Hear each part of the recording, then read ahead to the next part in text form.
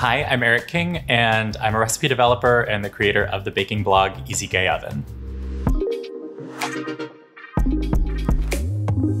So I'm making no-churn s'mores ice cream, which means there's no ice cream maker required, just a whisk or a hand mixer or stand mixer, whipped cream, sweetened condensed milk, chocolate, graham crackers, butter, marshmallows.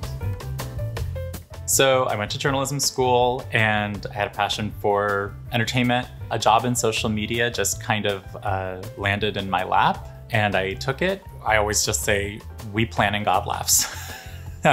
During that time, I was also starting this other side project called EasyGayOven. My advice, make sure you press start. Make sure you press record. I use a combination of my iPhone and my Canon 5D Mark IV. When you're starting out, it's all about what can you afford. And so I'm a firm believer that you can make good content even if you don't have a huge budget. My phone, computer, cameras are all covered in chocolate, flour, cake batter, cookie dough. That's just part of life as a food content creator and as a baker, honestly. The most important part of my content creation process, I would say, starts with lighting. So much of what you see on social media is all about lighting. It's what makes food either look good or not so good. It's why you see like people taking, photos in restaurants with their flash and it's like, no one wants to see it. That's awful. Like, it looks terrible. Lighting is really important and I work with natural light. I'm lucky to have a kitchen where I have 2 windows. So, if it's nice out, I can get great content that day. If it's not so nice out, maybe I wait till the next day. We're blessed with a lot of sunlight and direct sunlight right through this window right now. So yeah. And I'm gonna put my cookbooks under it. Can get another one. Because it's a little early, the sun's only coming in this corner, and I wanted to move my work surface up, so I've placed them on a stack of Barefoot Contessa cookbooks. When the sun is gonna be at an optimal position and when it's gonna go down. So in the winter, I have to start earlier, or I have to break it into 2 shoot days because let's say it's a cake and it has to cool and then it has to chill and then I have to frost it. So a lot of moving parts that are sometimes not in your control. And then I also have 2 roommates who have to use the kitchen too. But they can, don't worry. Okay, so I'm gonna melt the chocolate and I'm just gonna use a double boiler. We have to go over to the stove, which isn't ideal, but that'll be a short part of the video. So I've always had this passion for baking. I grew up baking with my mom. I had this passion my whole life, and it started to grow a lot in college. Baking was sort of my escape. It was my hobby. It was my creative outlet. And so I just got more and more interested in it, and I would try more challenging bakes, and I started posting them on Instagram. Friends would start to say like, oh my gosh, like this is so cool. You need to start a separate Instagram for this. You need to like make this a thing. But I knew I wanted to incorporate, some part of my identity. I'm gay, Easy Bake Oven. And then we said EasyGayOven. And we had a lot of ideas before that, but that one was like, okay, that's obviously it. I have to say the handle idea was not mine. It was my friend's, but I got the trademark. So there's like a graham swirl that's happening in the no-churn s'mores ice cream. I'm gonna grind together graham crackers with unsalted butter, melted unsalted butter in this food processor.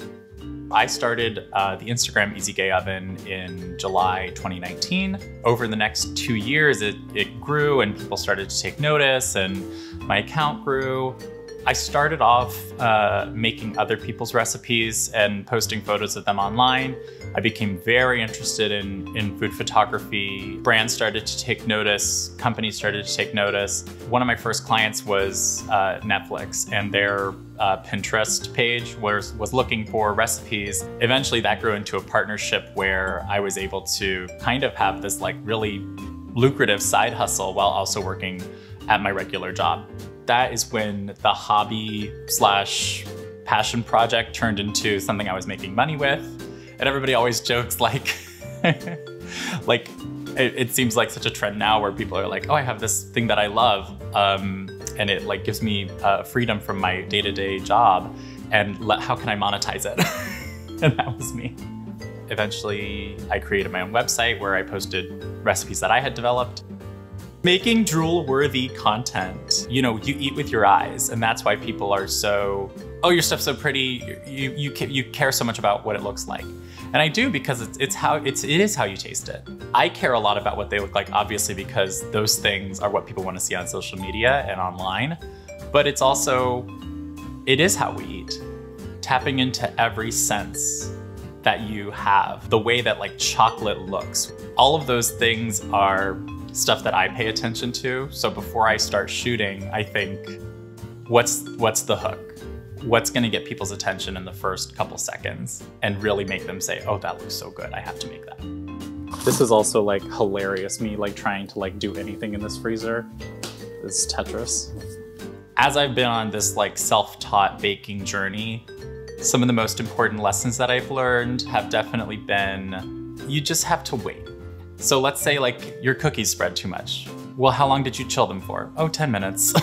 And it's like, you know, you just have to be patient, because so many things in baking are all about the time it takes. And that's what makes it so therapeutic, because it is sometimes utilitarian, but it's also very much this exercise in trust. I would say one of my most like valued, prized ingredients is my homemade vanilla extract, which I've been keeping going for about 3 years now. It's literally vanilla beans sliced open with like vodka, and then I've just had that sitting. In my opinion, better than store-bought, and it's nice because you can make a lot of it for not as much money, and you can save some money. It's actually right here. You want to see it? I actually have to refill it. I need to get some vodka. So yeah, it's a delicate balance to try to make your content look like it belongs on people's feeds and kind of tell people like this is something you're gonna want to watch, while also remaining true to your aesthetic and what you are trying to do with food. I try to make it look like I'm in a real kitchen, because I am. And I'm not, you know, that's why I like to film with natural light, because I think people see that and they say, this is something I can see myself doing in my kitchen. I try to give people like more of me. No matter what, you can create great content, but the content is selling something else, or, you know, it's selling me. So if I want other things or other opportunities, I have to show myself. Okay, now we're ready to assemble. This is all gonna happen in thirds. So 1/3 of the base, 1/3 of the graham crackers, and then 1/3 of the chocolates. It is all about the food and who you are. I would say I input my personality into my content by showing where things went wrong, because that's what people want to know. That's what people connect with. They're like, I make mistakes in the kitchen all the time. People like you being your authentic self. And so if you mess up in the kitchen, I like to show it and I like to tell them. It is about the creator, and it is about who's making the food. I always say this to other content creators. I'm like, they don't want a chocolate chip cookie recipe. They want your chocolate chip cookie recipe. And that's why there will never be enough recipes. We'll never run out of stuff. I love thinking about what I do on social and what I do with my newsletter and what I do with my website as building a community. I don't want people to think that this is a one-way street, because I learn a lot from people online, and I want feedback from them. I want to know what recipes they want to see next. I want to know if they made something and they loved it. I want to see those things. So I really do think of it as a community. I'm not like at a point where I'm so big that I can't interact with the community. So it's very important to me. And I think I think that's the difference between a following and an engaged following, is you can have hundreds of thousands of followers. Doesn't mean much if they're not hooked in. And if you're not hooked in with them. I try to make really, really professional looking images that also look like they were taken in a home kitchen, because they were. What's that saying? The medium is the message. It's so important to understand your medium and what people want on the platform you are creating for. YouTube's gonna be different, Instagram's gonna be different, TikTok's gonna be different. Sometimes the same content works for me, sometimes it doesn't. Sometimes things will blow up on TikTok and then, you know, reach a modest amount of people on Instagram. And when I worked in social media, I could kind of attest to this. Sometimes it's just throwing spaghetti at the wall and seeing what sticks. There is a rhyme or reason to why things will go viral or what things will perform, but sometimes you just have to try stuff. Shooting tethered changed the game for me.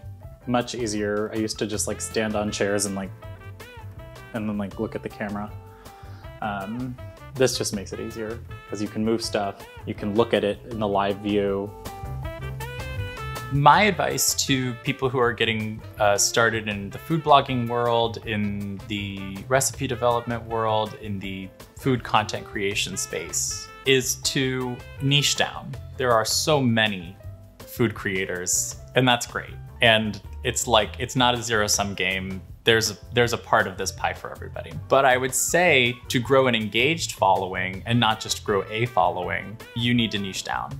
So I think it's worth playing around with format. It's worth playing around with length. It's worth playing around with how far niche can you go down? Can you just make an account that's just about sushi?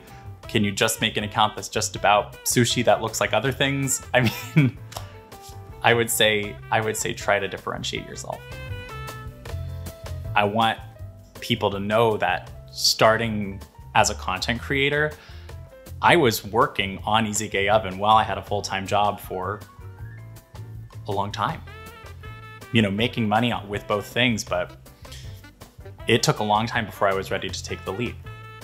Left my full-time job at the end of 2021 and just went out on my own. And that was a big risk, but I've made it work. And it has been challenging, but it's been rewarding too.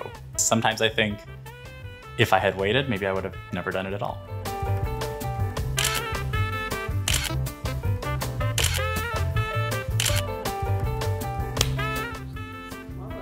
Well, who's hungry?